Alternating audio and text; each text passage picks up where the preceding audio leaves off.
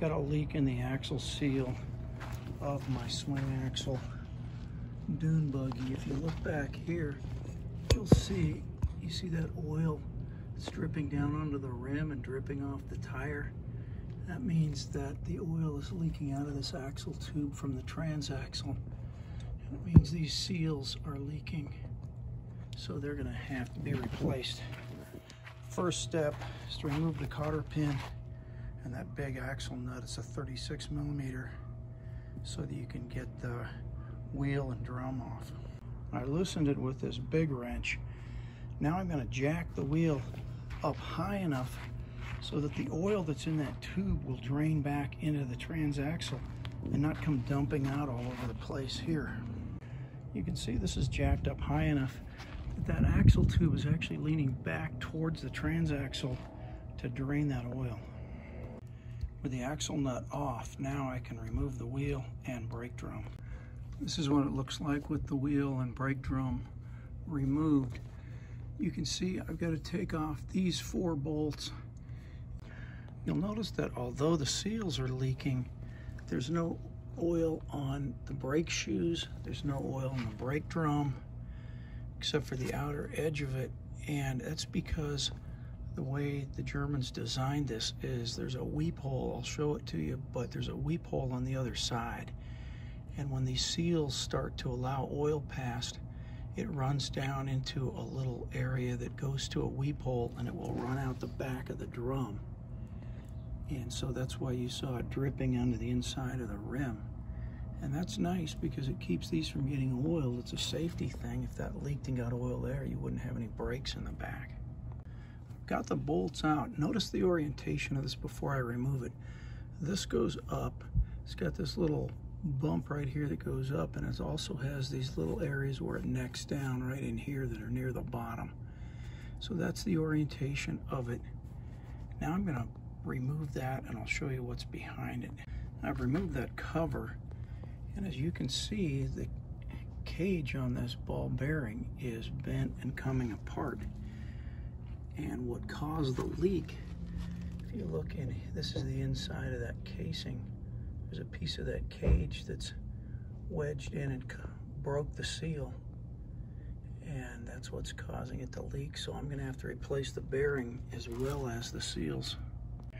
When you have it jacked up like this, be sure and use a jack stand, and then I put wheel chocks on the opposite wheel over here. You can see I've got wheel chocks front and back on that wheel, just to keep this from coming off of there.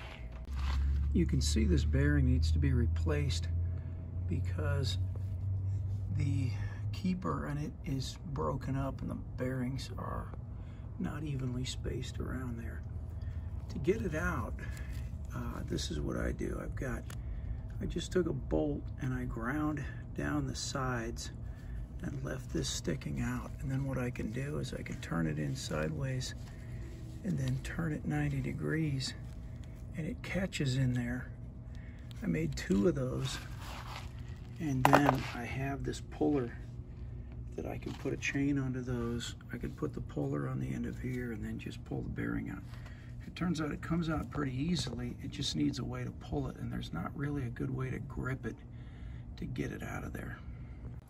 This is what it looks like when it's all set up to pull them out. You can see, I'm going to try to focus in here. You can see each of those is turned 90 degrees so they catch inside the race of the bearing. And then on the end here is a puller, so I just turn on that nut-shaped end and gently pull this out of there. I've got the bearing pulled out. It came out really easily. You can see that there's a rubber O-ring that was compressed inside of this spacer. See how this has a beveled edge? So this came off of there. There's also a little washer. You can see there's a washer on there that has that beveled edge, and it fits over that O-ring. So that's part of the seal system. So you want to get that back together the same way. This is going to need some cleaning up. This is what the new bearing looks like. It goes on to here, and then I'm going to gently fit it into that well where it goes. It's probably going to take just a little bit of tapping to get it in there. On the back of the bearing, There's this spacer. You can see it's got a chamfer on it too, and it goes in and fits against the axle. So when you put the bearing on, that part has got to go on first. It was a really tight fit, so I warmed it up with a heat gun and it slid right on and into place. Okay, now to disassemble the seals from here, first of all, you'll notice there's a gasket. There's a single gasket on these transaxles. The bus gasket uses 2, so they give you 2, but you only need 1 for this. Then you'll notice there's a large O-ring around the outside. You can see part of that is starting to come apart right here. That O-ring goes there, and then you can see there's a seal in here, and then there's this loose metal washer. So all that needs to be taken apart and replaced with new parts. To get the old seal out, I'm going to put a socket on here and then just gently tap it out of there.